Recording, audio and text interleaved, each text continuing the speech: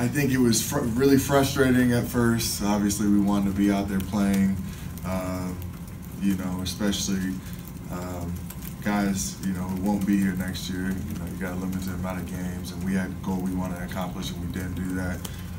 But then I think quickly, as soon as we got into practice, it turned to focusing on our next goal. They're good teams. They made the tournament.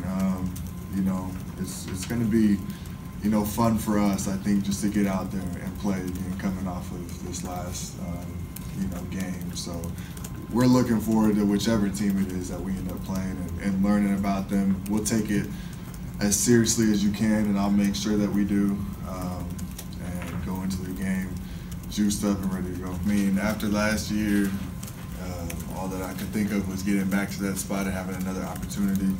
And up until this point, we put ourselves pretty much in the best position that we can to do that. Now we just got to go out there and make it happen. I mean, there's already enough incentive to, you know, progress forward in the tournament and not lose. But if it adds anything, we know that getting past this first weekend and being able to play in front of our fans for a chance to go to the Final Four is huge. That's what we played all regular season, trying to set ourselves up for.